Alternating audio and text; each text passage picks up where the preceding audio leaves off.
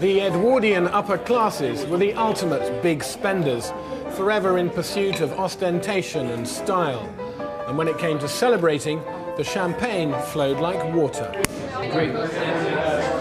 These days, when you're entertaining, you don't need to be quite such a high roller to embrace a little Edwardian extravagance. But you do need to have a bit of commitment to the finer things in life.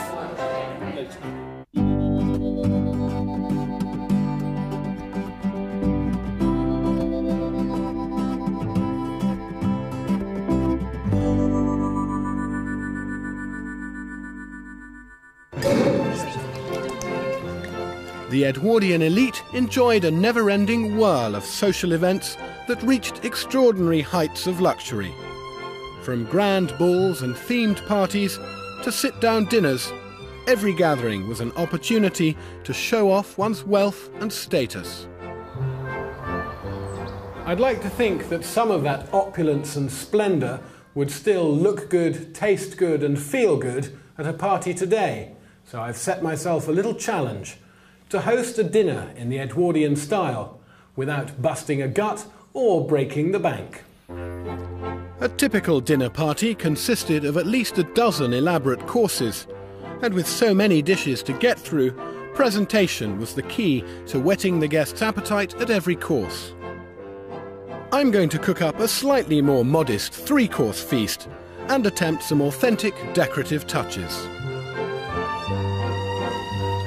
And the first dish I'm going to make is a famous Edwardian soup that's not only pretty and delicious, but also uses a favourite ingredient of the day. Oysters were extremely popular with the Edwardians, but they weren't the expensive luxury that we think of today. Anybody could pick up half a dozen oysters for just a few pence, but what the chefs of the day really loved to do with oysters was to cook them. They threw them into pies, put them in stews, minced them up and added them to stuffings. And they didn't think that oysters had to be the centre of attention like they usually are today. They often used them as a simple but elegant garnish for a completely unrelated dish. And that's my plan today. My oysters are going to be the finishing touch of a tasty but simple soup invented by the great turn-of-the-century chef Auguste Escoffier. The forerunner of the popular Vichyssoise, Escoffier's pomme parmentier, is made from potatoes and leeks simmered in chicken stock. When the potatoes are completely tender, they're removed from the dish and set aside. The leeks are whizzed up in a blender with some of the stock, and the smooth purees returned to the pan. The potatoes, which tend to go gluey in a liquidizer, are instead pureed by rubbing through a sieve, or in my case, pressed through my Edwardian potato ricer. The rest of the stock is whisked in, along with plenty of black pepper and a good pinch of curry powder. A generous amount of double cream gives you a finished texture that's thick, rich and velvety smooth. The oyster garnish is made by poaching or grilling the oysters for just a couple of minutes, then removing them from their shells. A decorative oyster-shaped crouton is stamped out from a slice of white bread and fried until golden brown. Then the dish is assembled, a ladle of soup, followed by the crouton, and a warm oyster topped with its own juices reduced with a little white wine and cream. To think that could have been boring old leek and potato soup. Instead I give you pomme purée parmentier au crouton de huître. Of course, it'll need something pretty special to wash it down with. Champagne was drunk at any time, day or night, but at dinner it was the vogue to have a different wine with every course. As well as red and white wines, sherry, port and Madeira would all have been served at different stages of a dinner. I've come to the oldest wine merchants in the country, who supplied Edward VII himself with wine and spirits for the royal cellars. Representing the 7th generation of this family firm, Simon Berry is just the man to tell me what I should be serving at my dinner party. California wine was imported to England during that time. These, of course, were the great clarets. The wines that we have here are Latour, Lafite, Ducru, Lerville, Barton. They were great then still. The big names of today were the big names for the Edwardians too. This is your own label, Madeira. Was that a popular thing? Meredith Madeira was hugely popular. We actually have somewhere around here, and underneath the dust, I think it might be this one. As drunk by the Edwardians, actually as drunk by the Edwardians, 1905. Good God. Session. That's real dust then. That's real dust, real genuine Edwardian dust. That looks pretty exciting. It should taste quite good as well. You wouldn't by any chance be thinking of opening that, would you? We'll see if we can find a corkscrew, shall we? Are you serious? Yeah, why not? 3 years shy of a telegram from the Queen. Well, that was easy. Madeira is a fortified wine from the Portuguese island of the same name. A popular drink in far-flung reaches of the empire, it was created by accident on long sea voyages that gently cooked the wine, giving it a unique flavour. As we said, 1905 vintage, so very much from the Edwardian era. Although the Edwardians wouldn't have actually drunk 1905, they would have drunk older wine than that, probably from the 1870s. Do you think that these grapes were picked when Edward was still on the throne? It's like a sort of a time capsule, isn't it? It's a sleeping beauty.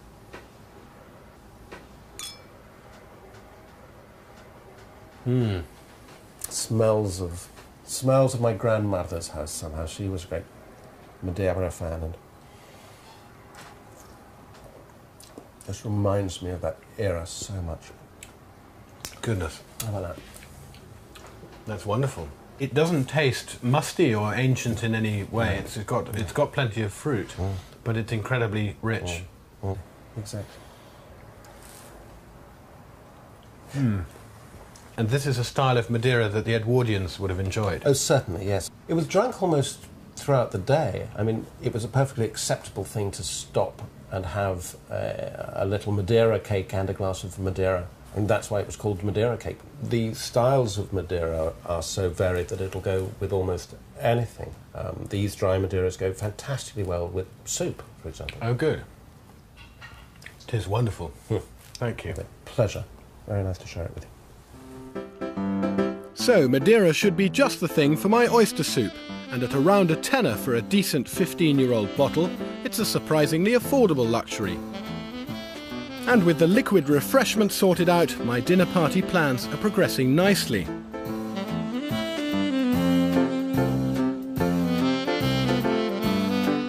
As far as table decoration goes, Mrs. Beeton has the last word. During dinner parties or other formal occasions, napkins should be neatly and prettily folded. To create complex folds, napkins must be slightly starched and smoothly ironed. In every case, the folding must be exact, or the result will be slovenly and unsightly. Come on, stay in there. How did she do that?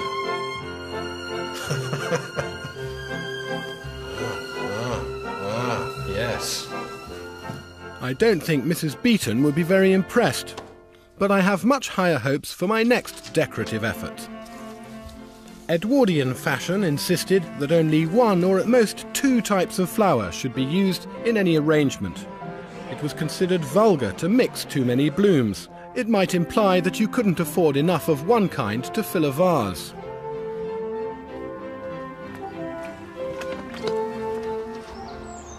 These days, flowers on the dining table are often a bit of an afterthought, but for the Edwardians, the idea of a dinner party without flowers was absolutely unthinkable. Floral designer Simon Lysett is here to show me how to bring some period glamour to my dining room, starting with a lavish display of lilies and palm fronds. Flowers such as sweet peas, especially these long-stemmed ones, are beautiful, and it's almost a crime to chop them off short and cram them all into a pot. So I've got a collection of different inexpensive glass vases, tumblers. I mean, these are the sorts of things you get your gin and tonic in at the pub.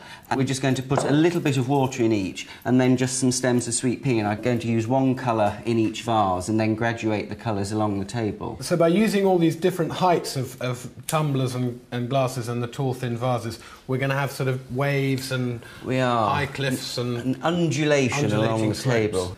The Edwardians chose this style of flower arrangement to keep it low so that you could see people across the table. There's a lot of controversy in that period about the fact that people making speeches and things, and people discussed the fact that they heard a hedge speak at dinner last night because of this great thing of flowers. So that's it, really. It's quite a simple... It's a plonk, as we call it in the trade. A plonk? Yes. No messing, no fuss. Get on with it. Yes, not difficult. It's not difficult. You can have a go? I'm going to do a medium-sized one. Okay. The gin and tonic size. The gin and tonic. Which colour shall I have? I might suggest that you have the beetroot colour. What you want to try and do is concentrate so that your last flower is sort of lurking on the rim of the vase. Okay. You'll so see... a bit of ruthlessness required. Yes, afraid so. It's going to be quite a powerful effect. It's going to be a vision, I think. I feel I need something in the middle. Yeah, there I feel you need to be a teeny bit shorter on a few of these so that you've... So that they cluster together more. You need to be a bit more dumpy. You're sort of nearly there. A couple more stems and you're done. You're quite a messy worker there, aren't you? Do you know you're not the first person to have said that? Simon's also got a fruity trick up his sleeve. Pineapple candlesticks. An easy way to bring a touch of Edwardian exotica to the dinner table. This is pretty well stuck in, I think. How about that? Perfect. It's going to look very fine.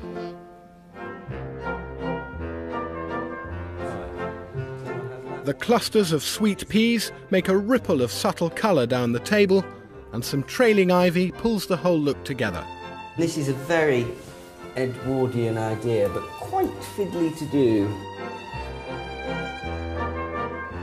You can see that it does cheer up a big expanse of tablecloth.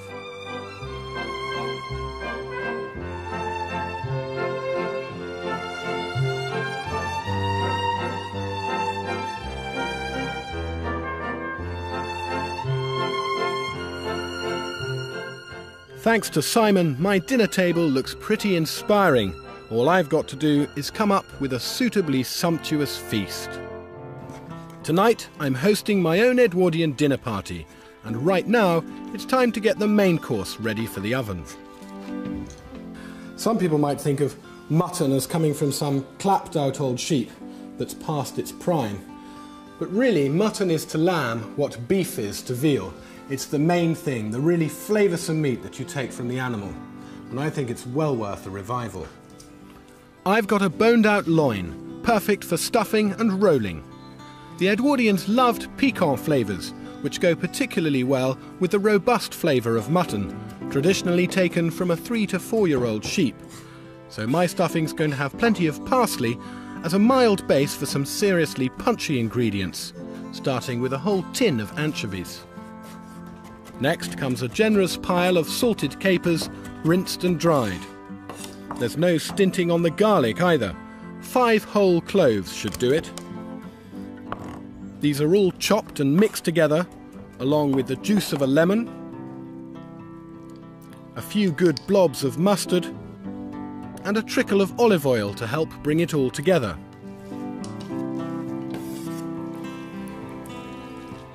The mixture is spread generously all over the inside of the meat.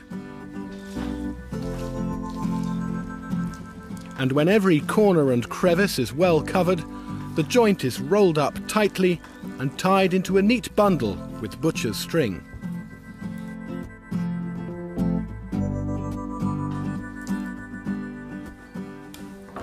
And I think that's both elegant enough and delicious enough to convert any doubter to the pleasures of mutton. It'll be cooked in a hot oven for about an hour, rested before carving, and served just a little bit pink. 100 years ago, ice was being imported commercially from Norway and brought up the Thames to London. The grand houses wanted their fair share and showed off their wealth by using it for more than just refrigeration. Modern-day ice sculptors Duncan Hamilton and his son Jamie create frozen works of art for high-profile parties and events. Hello. Hi there. Wow. This is very beautiful. Thank you. Yeah. Very architectural. Well, absolutely. It's the Rialto Bridge in Venice. It's the Rialto Bridge? Yeah, it is. How much more have you got to do? Well, these are the two main sort of arches of the bridge, so that it all ends up. Oh, I see. It's going to. So when that goes up at that angle, all these arches become straight. Straight, yeah. And you've there's got a the centre centrepiece. section there, and then this bit goes the other side. So, just how big was ice sculpture in the Edwardian times? People increasingly having events in hotels. Hotels get ice delivered every day. An obvious extension of that is to get a chef to do something creative. So presumably an ice sculpture of a certain size will actually affect the temperature of the air around it and put a bit of a chill in a room. Yeah, and it's something that the Edwardians were very interested in because there's no air conditioning at that time, and you could scatter these throughout a sort of, a ballroom or whatever, and it would keep the temperature down. Brilliant. This looks a little bit more Edwardian, maybe. Yes, Swan. yes, it's a very traditional ice sculpture. It's a very beautiful curve, that. Is that finished, that part of it? Or Not will you quite, go for no. a slightly finer look at right at the end? Yes, you can see that there's a bit of a straight line there. Uh-huh. So that needs to sort of come around, and I'm not quite happy with that. This needs to be taken down a little bit. Inside the neck here and inside the sort of head and beak are these amazing kind of sharp, it's like fireworks inside the eye. And then you've got a beautiful clear neck. Is that Yes. just a bit of luck that it comes out like No, that? we know it's there. The top of the neck here was in fact the outside of the block. Right. And that bit there is the centre. The middle part of the block, it's the last bit to freeze. And what that is, in fact, they're air bubbles. It's really stunning. And this is something that would have sat very happily at a glamorous Edwardian event. Absolutely. It's just an over-the-top sort of presentation of food. Jamie reckons even a beginner like me can make something pretty special. Oh my Here's God. your tool. I feel very dangerous.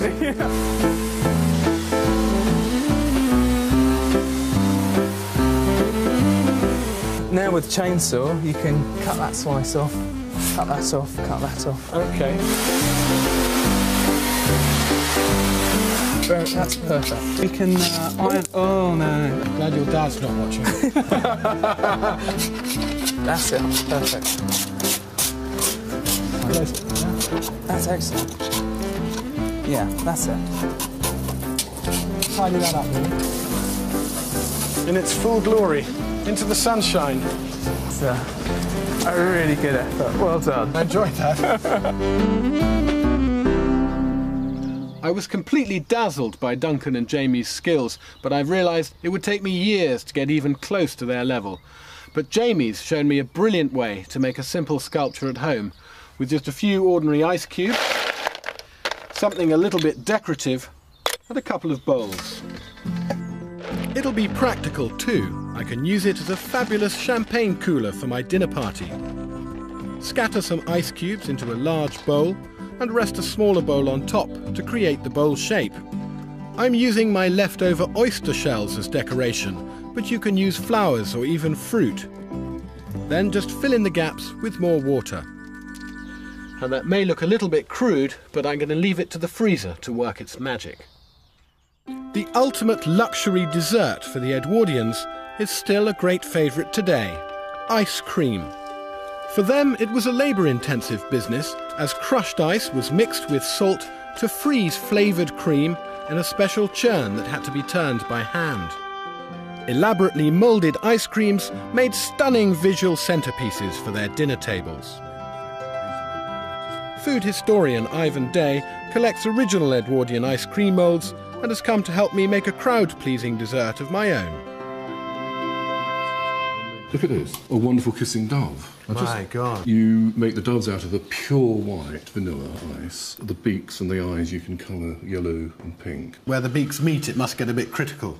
A lot of experience and a great deal of care, and you can do it. Do you think that might be a little bit ambitious for us today? I think so. We're going to go for something a bit more basic, I think. See, what I love the look of is this pineapple here. Can I crack it open? Pull out the pin. It's like a hand grenade, isn't it? Isn't it extraordinary? The detail on that, fantastic. You use the green ice cream, pistachio maybe, for the base. leaves, and then a pineapple-flavoured ice cream for the body of the pineapple. We'll do the pineapple. It's a bit tricky, so I'll do that one. Okay, I've done it a few times. What I suggest you have a go at is this one, which is a nice beginner's mould, a little bomb mould. OK. We have got all the moulds to make a wonderful late Victorian Edwardian ice cream called an Alexandra de Bon. Oh, really? For instance, we've got pomegranate. OK, that's illustrated in the book. That's very sweet. And this is a lovely little basket of raspberries. Well, we better make some ice cream. Let's go.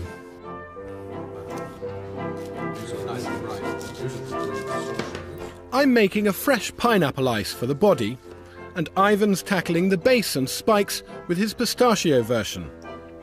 Edwardian ices were often a blend of the main flavouring ingredient with sweetened cream or custard and a bit of colouring. We're going to do some good old-fashioned churning with Ivan's authentic mixer, but a modern ice cream machine would do the trick just as well.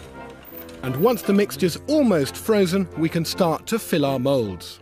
Ivan's taken charge of the pineapple, while I'm allowed to make some little fruit shapes to decorate the bomb. And then wipe off the excess. But that's a very unprofessional way of doing it. Well, it's quite effective, though. Oops.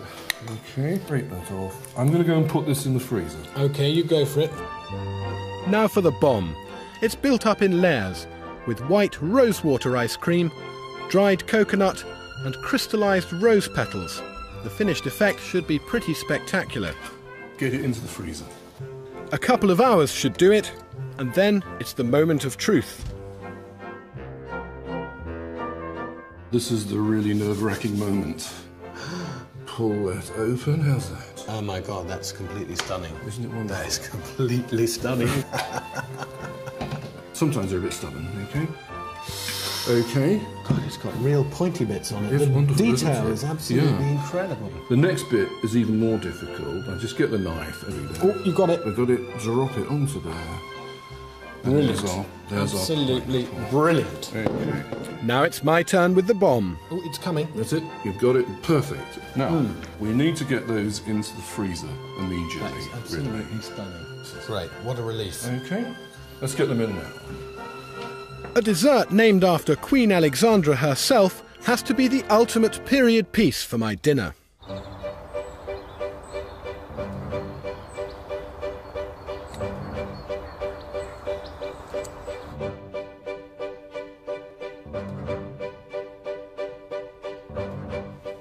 The Edwardian approach to entertaining can be summed up in 3 words. No half measures. And it's an attitude I've taken to heart. Simon saved my sorry napkins with a flourish of twisted ivy. My ice sculpture, with its seashore theme, has turned out rather well.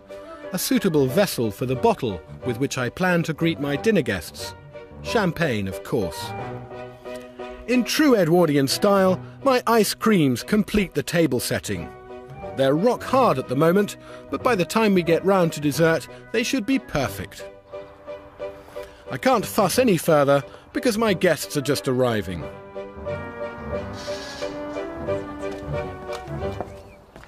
Thank you all very much for coming. Thank you. Thank you very much for inviting us. Pleasure to be here. Cheers. Cheers, everybody. Thank you.